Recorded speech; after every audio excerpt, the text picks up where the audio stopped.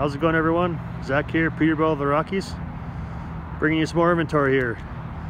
This thing is not quite done yet. You'll notice it has everything but the sleeper lights on it. So we're waiting on those.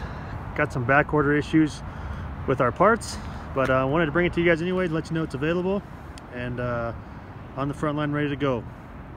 This is a 2022 Peterbilt 389, the 72-inch flat top sleeper. This is OMAHA orange.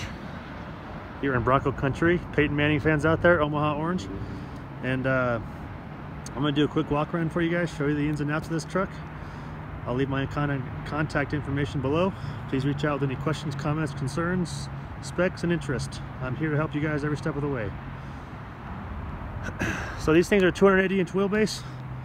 Under the hood, we got a Cummins X15 series, 565 horse, 2050 torque.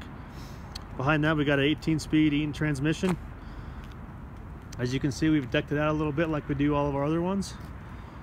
We've got a 14-inch drop visor, 6th and 7th marker light there, clear lens.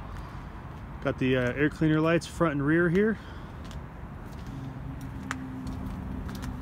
Rear one's back there. Got the cab lights. The sleeper lights will look just like those, run all the way back. We'll actually do a drop cowl panel there as well behind that front fender. Kind of show you guys the color here. This is not a metallic flake. This is a standard color. Has a good neon orange look to it, as you can tell. It's a little dirty. Got some snow here lately, but good looking truck.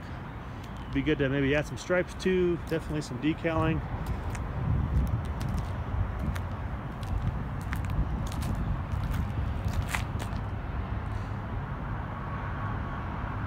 These are 11R 22.5 tires.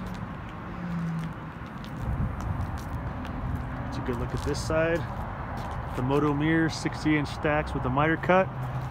150-gallon fuel tank here on the passenger side. Toolbox access step here to the deck plate. Got your 6 load lights here on the back. When I get out of the sun here, there you go.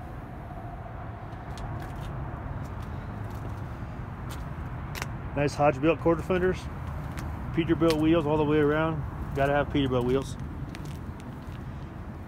Nice durable mud flap hangers, LED tail reverse lights. Got a Holland FW35 top plate, 60-inch fifth wheel slide. Got the Peterbilt low air leaf suspension. Deck plate access steps here on this side as well. 110-gallon fuel tank capacity on the driver's side. So a lot of people have been asking, these are mid-frame marker lights. These are required from the factory anything longer than 30 feet in total length. They're here for safety.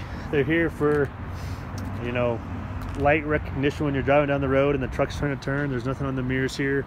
All you have is the light there on the back side of the headlight. You can see those 3 little dots. That's actually a blinker. And other than that, you just have the tail lights. So they put those there for safety. A lot of guys don't like them. You're more than welcome to take them off when you get a truck. Def tank stainless steel cover. Take you on the inside real quick. You guys have watched any of my previous videos. I build these trucks all the same. Not all the same, but I build them similar because I know what you guys are after. Here's your main gauge cluster here on the dash. Light switches, auxiliary switches there, load lights, ignition, heated mirrors, power windows, and power locks.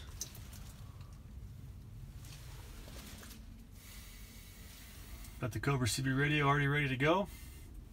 Here's kind of a look at that hood with that drop visor. Looks pretty sharp. Full gauge package here. Go through, show you guys every gauge.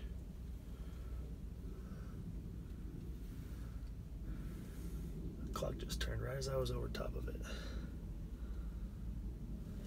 Sorry about the sun glare there. There it is. I'm finally out of it. It says front axle there.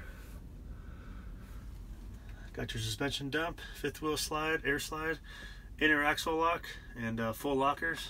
PTO switch as well. Air rocker. Got some auxiliary switches over here. The fuel tank selector, ATC, load lights, sleeper lights, rear AC. Your auxiliary switch there will be for your cab sleeper lights. Got your stereo, climate control. Here's your engine brake switch, engine fan, regen, cruise control. This toggle switch here controls this. Let me turn on the truck here and be able to see it.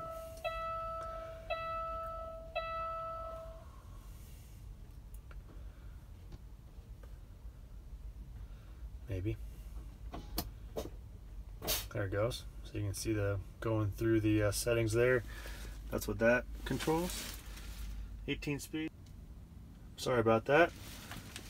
Got a phone call during my video. As you guys know, I really don't do anything professional. Everything is on my iPhone. Open up these curtains a little bit. Kind of show you the sleeper. We got a compartment up here. There's the closet down there. A little bit of storage up there.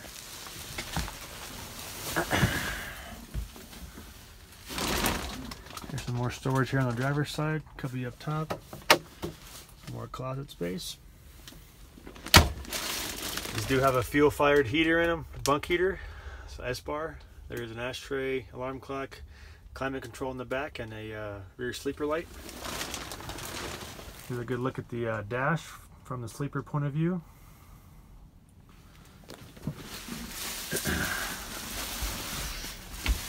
Excuse all the noise. There's still plastic on this thing, as you can see, so it's nice and noisy.